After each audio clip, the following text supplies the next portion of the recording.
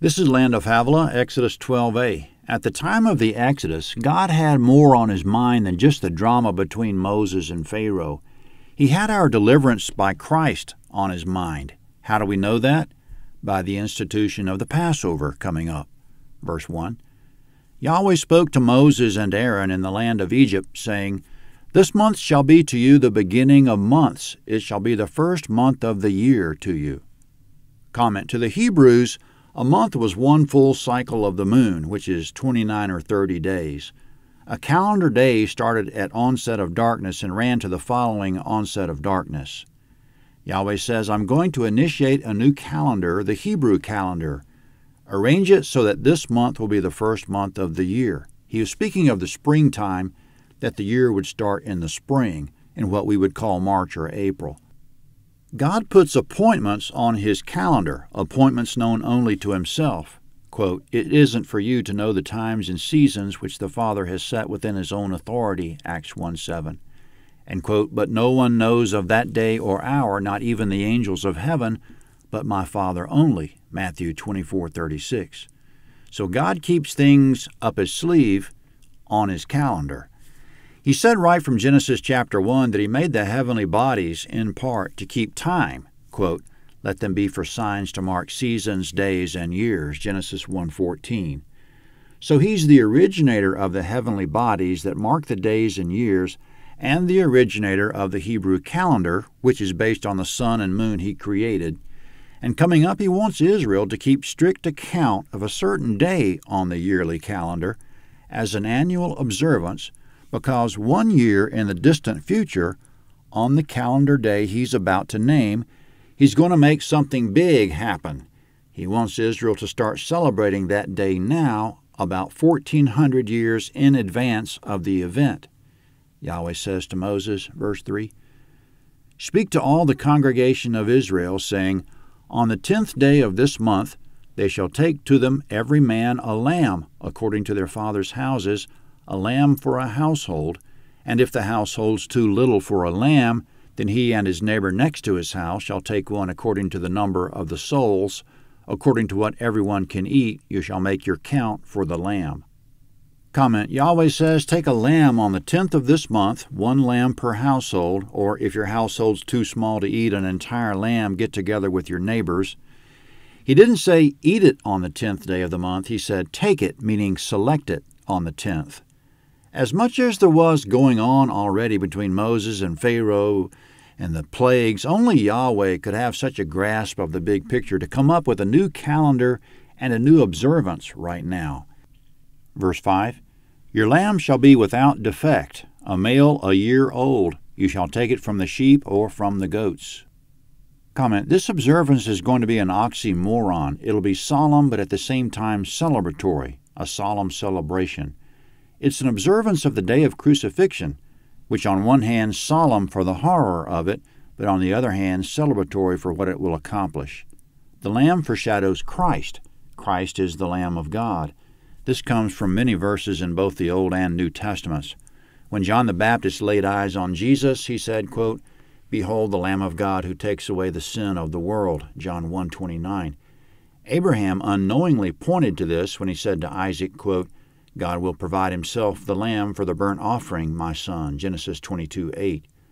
Revelation calls Christ the Lamb 30 times, all the way up to the last chapter, chapter 22, verse 3, which indicates the Lamb will sit on the throne for eternity.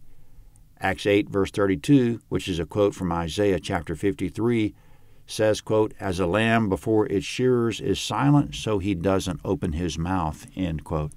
This refers to Jesus being silent during his trial and crucifixion, as predicted by Isaiah hundreds of years before it happened.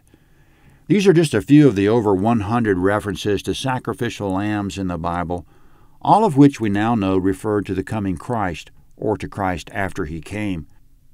But the mystery of all this wasn't revealed until Jesus was crucified and the Holy Spirit brought understanding of it. Paul calls it, quote, "the mystery of Christ, which in other generations was not made known to the children of men, as it has now been revealed to his holy apostles and prophets in the Spirit," end quote.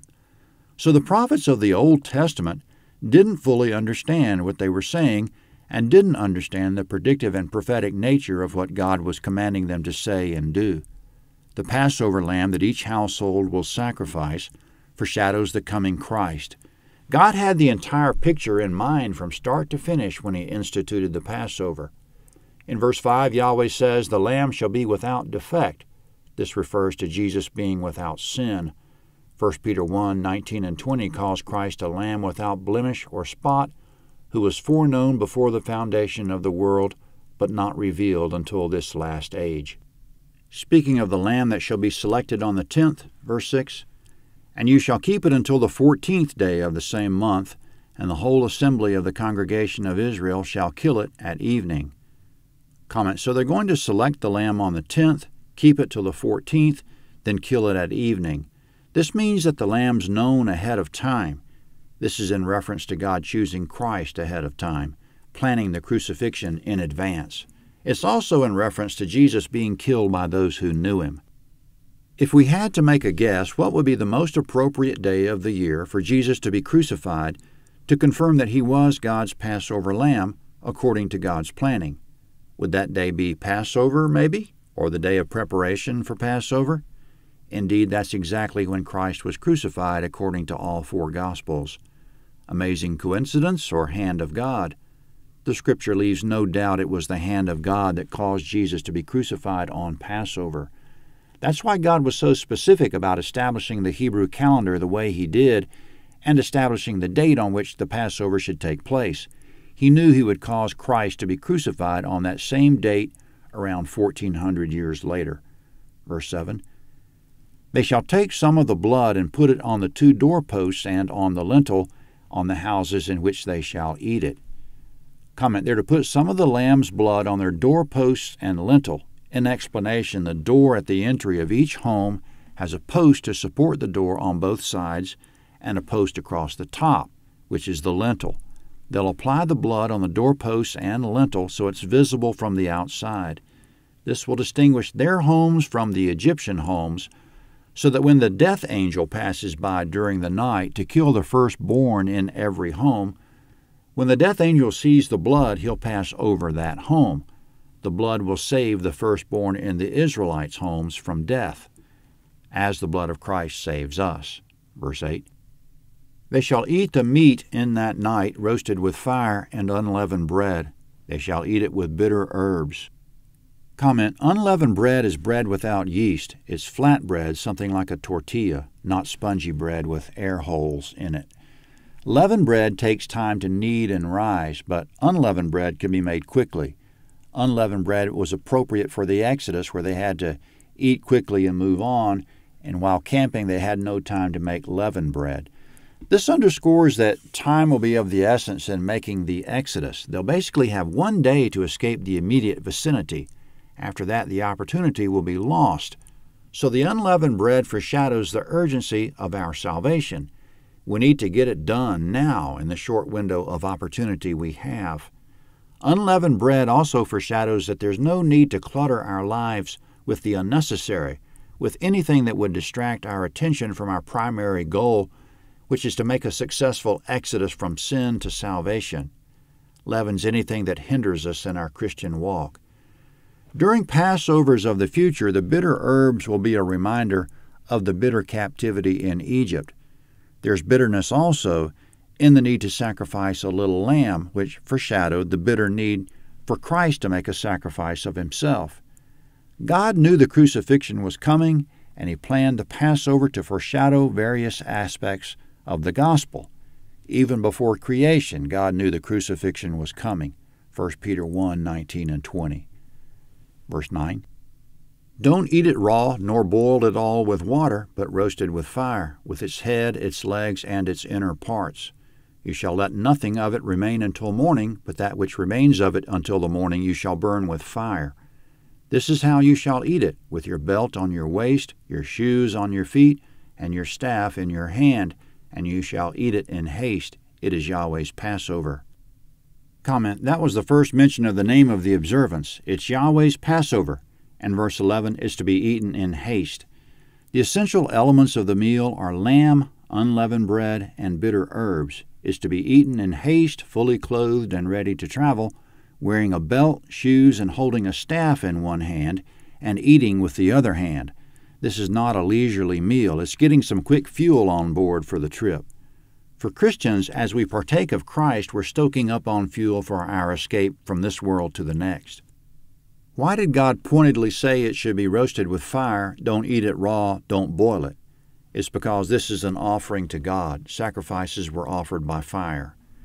Jesus was a sacrifice. He offered himself to God for our salvation as the final Passover lamb. And why did God say, "Let nothing remain of it until morning, but that which remains burn with fire," so there's nothing left? This foreshadows Jesus being resurrected. There was nothing left of him. Verse 12, "For I will go through the land of Egypt in that night, and will strike all the firstborn in the land of Egypt, both man and animal. Against all the gods of Egypt I will execute judgments. I am Yahweh. The blood shall be to you for a token on the houses where you are, and when I see the blood I'll pass over you, and there shall no plague be on you to destroy you when I strike the land of Egypt." Comment: the blood of the Passover lamb and the necessity of applying it to the home foreshadows the necessity of us applying the blood of Christ to ourselves by faith. If we don't apply the blood of Jesus to ourselves by faith, we'll die an eternal death. With the blood applied to us, when we come to the day of judgment, no harm will come to us. The Lamb's blood saved the Israelite firstborns, and Christ's blood saves us. Verse 14, "This day shall be to you for a memorial, and you shall keep it a feast to Yahweh. Throughout your generations you shall keep it a feast by an ordinance forever. 7 days you shall eat unleavened bread. Even the first day you shall put away yeast out of your houses. For whoever eats leavened bread from the first day until the 7th day, that soul shall be cut off from Israel." Comment: as Yahweh already said, the Passover meal shall be on the 14th day of the first month of the year at evening. It should be eaten with unleavened bread. Starting then, verse 15 says, no leavened bread should be eaten for the next 7 days. Also, there should be no leaven anywhere in the house. This will be the week of unleavened bread. Loosely, the entire week will be known as Passover. Passover is a multi-layered term. It could refer to the meal, or to the passing over of the death angel on the night of the 14th, or to the entire calendar day of the 14th, or to the 7-day period of unleavened bread from the 14th to the 21st. The first Passover was unique because it celebrated deliverance from Egypt before the deliverance happened. Every Passover before the crucifixion would be marked by the same oddity, that it would solemnly celebrate the crucifixion about 1,400 times before the crucifixion happened. Israel celebrated the first Passover under terrible conditions of slavery, but it was still a celebration because of God's word that deliverance would come. We can celebrate no matter what the conditions as well, because God's promises are sure. He'll come through on everything. We can celebrate based on all the good things He's already manifested to us and all the good things He said He will do. We celebrate because if He said it, it's already done. Exodus 12b is next at landofhavilah.net, Exodus 12b.